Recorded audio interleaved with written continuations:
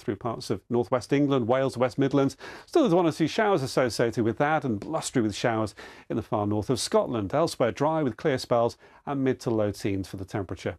Now, the weekend offers a lot of dry weather and sunny spells. Then another weak weather front running into Northern Ireland, northern and western Scotland may produce some patchy rain, more especially in northwest Scotland on Saturday. Very warm, we have the sunshine, and then for parts of England and Wales as temperatures head up on Sunday, a heat wave begins.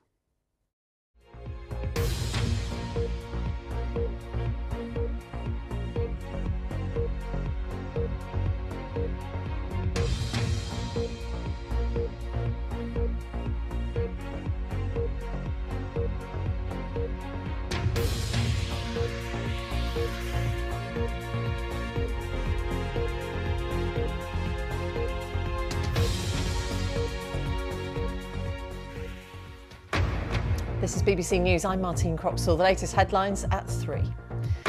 Durham police clear Sir Keir Starmer of breaking lockdown rules. He'd pledged to resign if he were fined. The Labour leader says that his party is now ready for an election. If there was a general election, this government will fall, and we've got a plan for the country. We want that fresh start. Are you going to be the next Prime Minister? The battle to replace Boris Johnson as Conservative Party leader begins. Some MPs remain tight-lipped over whether they'll join the race or not. Britain's former counter-terrorism police chief, Sir Mark Rowley, is formally appointed as the new head of the Metropolitan Police in the wake of a string of failings which have compromised public trust.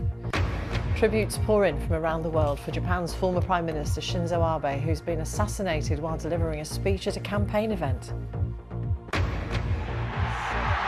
Coming up in sport, in the biggest match of his career, Britain's Cameron Norrie is about to battle it out against the 20-time Grand Slam champion Novak Djokovic for a place in Sunday's men's Wimbledon final.